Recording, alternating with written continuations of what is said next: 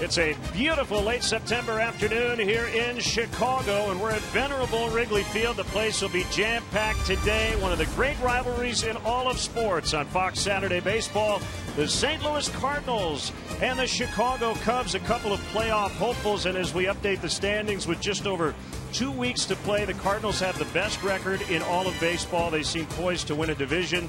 The Cubs right now occupy the second wild card spot in the National League, and some fireworks yesterday as the Cubs beat the Cardinals 8-3, but that was not the storyline. Dan Herron on an 86-mile-an-hour fastball hit pinch hitter Matt Holliday in the helmet. Warnings were issued. Matt Belisle clips Anthony Rizzo a little later. He gets ejected along with his manager Mike Matheny. After the ballgame, Cubs manager Joe Maddon took severe umbrage. And what the Cardinals did right there, absolutely. We did not hit their guy on purpose at all. That was an absolute mistake. There's no malicious intent whatsoever on Dan Herron's part, none. So to become this vigilante group that all of a sudden wants to get their own pound of flesh, that's absolutely insane and ridiculous and wrong. I mean, and furthermore, we don't start stuff, but we will stop stuff. I get it that it's a hot topic of conversation, but for us, we just realize the fact that almost every day we have somebody saying something about us, and that's just part of the business. And we just got to stick to what we do, take care of what we got to do, and go play the game. Where is it?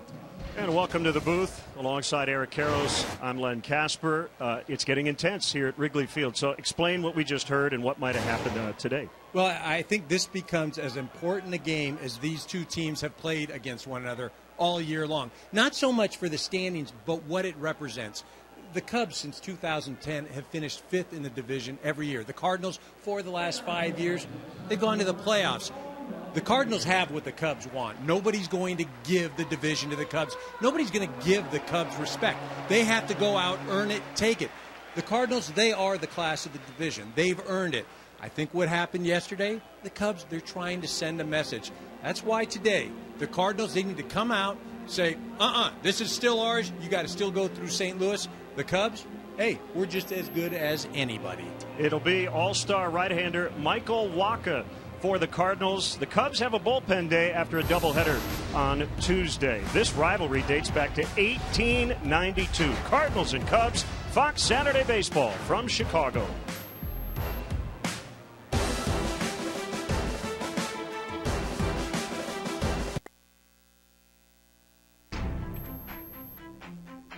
Engineered for innovation, designed for style, classic and cutting edge.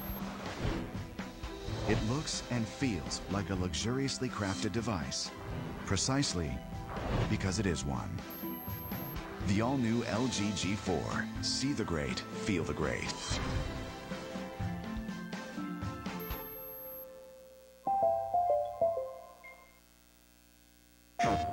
Destiny, the Taken King Extraordinary Bundle has arrived. You could win a real-life set of Guardian armor inspired by the game, and you even get to choose which one you want. Titan, Hunter, or Warlock, delivered to you by the team at Superfan Builds. Tweet a pic with a Destiny the Taken King bundle using hashtag PS4 Bundle Sweepstakes for a chance at the extraordinary. No purchase necessary. Visit greatnessawaits.com to learn more. PlayStation. Call John Smoltz. Hey, Big Frank. Hi, Frank. Is that a capacitive touchscreen with swipe capability? Smoltz, hey! Big Frank. Man, you got the call to the hall. How's it feel? Every time a player steals home, you could win. Quicken Loans and Major League Baseball present the Steal a Home Sweepstakes. Enter for your chance to win a mortgage-free year and a trip to the World Series or lots of other great prizes. Sign up for the Quicken Loans Steal a Home Sweepstakes now at MLB.com/Quicken Loans. When asked for his barbecue secrets, this pitmaster would only go so far. Hickory. Which was just enough to inspire our hickory smoked pulled pork sandwich and pulled pork cheese fries. Wendy's, a barbecue tradition since 2015. So what about that stock? Sure thing, right? Actually, knowing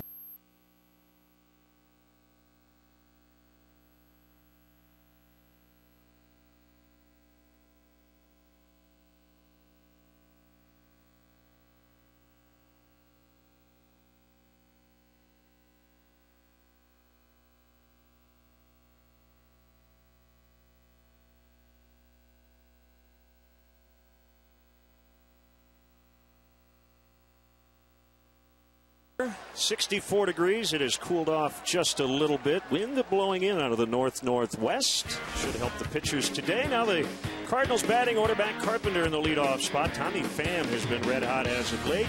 Hayward, Peralta, Molina, the veteran guys in the middle. Stephen Piscotty in left. Colton Wong at second. Mark Reynolds gets the start at first with the pitcher Michael Wacha batting ninth, and it's a left-hander out of the bullpen, Travis Wood.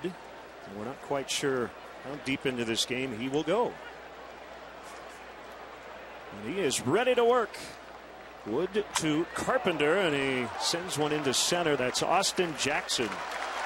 One pitch and one out. You hear about super utility players, Eric Karros. Travis Wood called a super utility pitcher by his manager. Yeah, great athlete. That's what really surprised me, but has come out of the pen. He started at the beginning of the year and really is asked to take the ball today, give him anywhere from 45 to 60 pitches, but he can really stymie this Cardinal offense. Strike called on Tommy Pham. Red hot as of late. Mike Matheny is riding that hot hand. They've got some issues out there in center field to sort out before the postseason begins. And we should note off the top, the Cardinal magic number just to clinch a playoff spot is 1. So if they win this game today, they're in.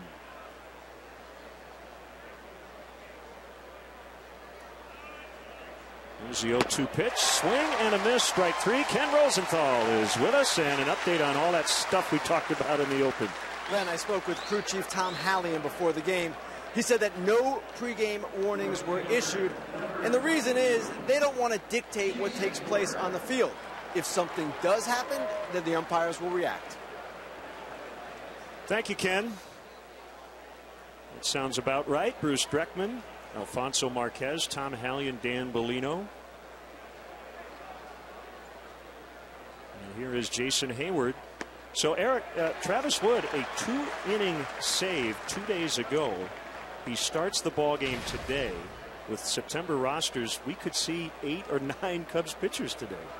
Yeah, that's what Joe Madden indicated, but you just don't know what Travis Wood is going to give you. I mean, so far, 5 pitches, 5 strikes there. We said it right there, though. There's the ball.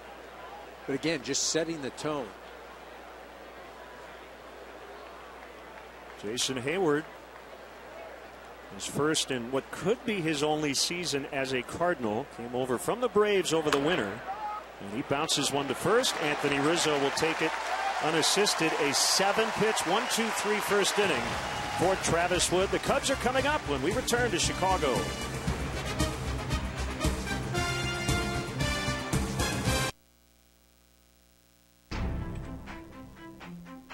Engineered for innovation, designed for style, classic and cutting edge. It looks and feels like a luxuriously crafted device, precisely because it is one. The all-new LG G4. See the great, feel the great.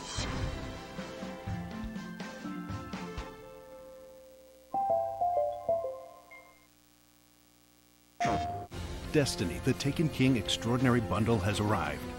You could win a real-life set of Guardian armor inspired by the game, and you even get to choose which one you want. Titan, Hunter, or Warlock, delivered to you by the team at Superfan Builds. Tweet a pic with a Destiny the Taken King bundle using hashtag PS4 Bundle Sweepstakes for a chance at the extraordinary. No purchase necessary. Visit greatnessawaits.com to learn more. PlayStation. Call John Smoltz. Hey, Big Frank. Hi, Frank. Is that a capacitive touchscreen with swipe capability? Smoltz, hey! Big Frank. Man, you got the call to the hall. How's it feel? When asked for his barbecue secrets, this pitmaster would only go so far. Hickory. Which was just enough to inspire our hickory smoked pulled pork sandwich and pulled pork cheese fries. Wendy's, a barbecue tradition since 2015. So what about that stock? Sure thing, right? Actually knowing the kind of risk that you're comfortable with. Against a right-hander, but not today. And we'll talk about Joe Madden and how he views the baseball world a little later. Austin Jackson, Jorge Soler, Chris Bryant, righties at the top. Anthony Rizzo, an MVP candidate in the cleanup spot. Starlin Castro took the curtain call yesterday after 2 home runs. Javier Baez at short for Addison Russell. It'll be Chris Denorfia in left. David Ross the catcher, and the pitcher hitting ninth, which has also been a rare occurrence for the Cubs. And here's 24-year-old all-star right-hander Michael Wacha looking for his 17th win. And ball 1 on Austin Jackson. Oh, Michael Wacha, he's had a couple suspect starts, but those were always after long periods of rest. Back in his regular day's rotation and threw the ball well his last start. 1-1. Jackson acquired on the final day of August from Seattle. He's played a lot of right, but is in center field, his natural position. Slicing liner, Jason Hayward. Nice running grab. He's one of the premier right fielders with the glove. Well, that's one of his greatest assets is his defense. He does a lot of things on the base paths, plays a great right field, and I think when he's on your team, you appreciate him even more. Let's check out the rest of the Cardinals defensively. One of the best behind the plate is Yadier Molina. Third to first, Carpenter, Peralta, Wong, and Reynolds. Piscotty, Pham, and Hayward in the outfield. And ball 1 on Jorge Soler. 23-year-old from Cuba. And when healthy, he had been the most frequently used right fielder before his latest DL trip. Sprained ankle, strained oblique. And he's got 2 weeks to show Joe Madden that he deserves to be on the playoff roster. Yeah, a big part of the future, but don't know if that future is going to begin in October. Got a lot of options in that outfield. Joe Madden's going to have quite a few decisions he's going to have to make, obviously, with the front office when he puts together that postseason roster. 2 balls, 2 strikes, and one of the reasons he's got all these righties in there, the Michael Wacha changeup, trying to neutralize that a little bit. From Texarkana, Texas, big swing by Soler. 2-2. Hard to believe that Michael Wacha, a 2-time All-Stater in high school, was not drafted out of high school before he went to Texas A&M and eventually became a first-round pick. 3-2. Well, and sometimes you talk about that guy's not getting drafted out of high school. Their signability. You know, look at, I'm not going, I'm going to school, and clubs will pass. Doesn't mean that he wasn't ready. Just wasn't signable. Ball 4, and Soler is on. Let's check out today's Keys to the Game, sponsored by Ford. Well, St. Louis needs to take care of business, not get caught up in all the verbiage that's going on. They win today, as you mentioned earlier. They're in the postseason. Chicago Cubs, they've got to keep pushing. Push, push, push. Right now, they're on a great roll. They're serving notice to everybody that this isn't just a nice team. This is a team that can win the World Series. Our Lincoln Keys to the Game. Here is Chris Bryant. First to check on Soler.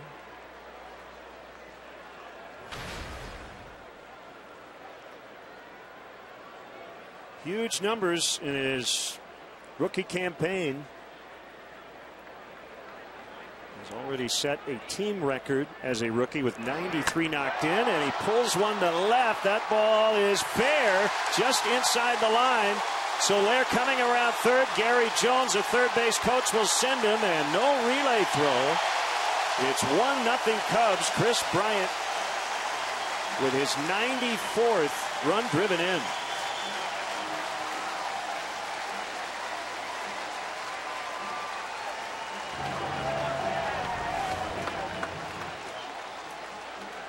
You see his off speed just kind of spins up there. Bryant rips it into the corner. We talk about the Cubs coming out right out of the gate, being aggressive, establishing the tone. And that's what they're doing right now. You see Soler, he's hustling all around. There's never any question. He's going all the way. offensively, defensively, the way Travis Wood just went right through the lineup. Right now, it's got all Cubs written all over it. They have been very good in this ballpark as of late. Winners of 18 of their last 22. Anthony Rizzo rolls one to Colton Wong for out number 2 as Bryant will move to third. And it'll bring up the man of the day yesterday, Starlin Castro. He really swung the bat well. Hit those moonshot home runs. Been playing great defense. I mean, it really asked it to protect Anthony Rizzo. I mean, Rizzo's an MVP candidate. You got Castro. I mean, that's a big burden for a guy that a couple weeks ago you didn't know if he was going to be coming or going. Hit his 9th and 10th home runs of the year, and he has some walk-up music that gets the Cubs dugout and bullpen into it.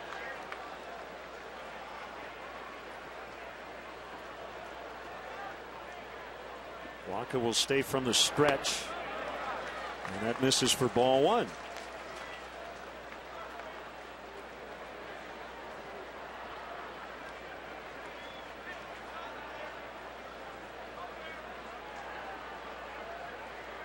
Rizzo and Castro both very good numbers against Waka, each with 2 home runs. 2-0. See, Waka wanted that pitch, and that's where he's effective on the outer part of the plate. Most pitchers are away from the hitter. But home plate umpire Bruce Dreckman not giving him that pitch early on. That is a strike on the curve. You see, this is the 1-0 pitch. It's a great pitcher's pitch. Does not get the call. Then comes back with a 2-0 curveball. Outer part of the plate.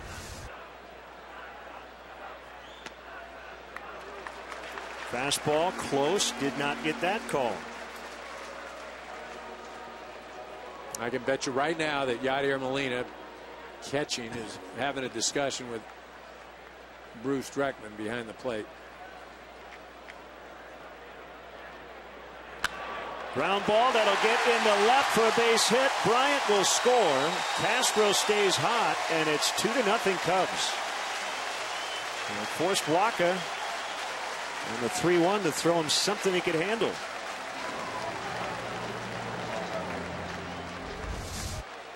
Well, Castro gets into a hitter's count, and this ball just bears in. Molina wanted it outside. Waka missed his spot. Castro makes him pay.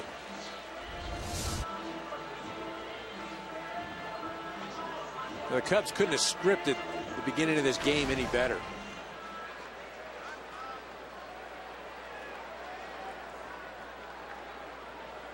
It was Javier Baez, just 22 years old, in his September call-up. And he's been really good. Had a very tough first go-around last year. Just a ton of strikeouts. Spending the year at AAA this season. Cut down on the strikeouts. He's closed his stance a little bit. And another hitter's count. Michael Waka has only thrown 2 first pitch strikes the first 6 hitters. Not the way you want to start. 2-0 with Castro. He went with the curveball. Just don't want to throw this guy a fastball. Oof. Good location.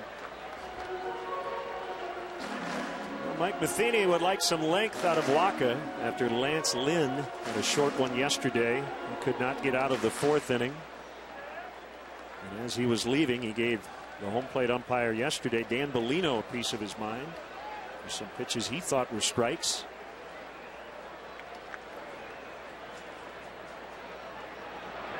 It's interesting, Eric. You know, we tend to view the baseball season based on the last week or 10 days, and it has not gone all that well for the Cardinals. They had lost 8 of 10, followed that up by winning 4 in a row. They lost yesterday. Cubs are surging, Pirates are hanging around, but if you ask any manager what team would you rather have right now, you'd want to have the team with the best record, and that is the Cardinals. Swing and a miss. Was strike 3 to get Waka out of the inning, but the Cubs get a couple against the All-Star, and it's 2-0 Chicago after an inning.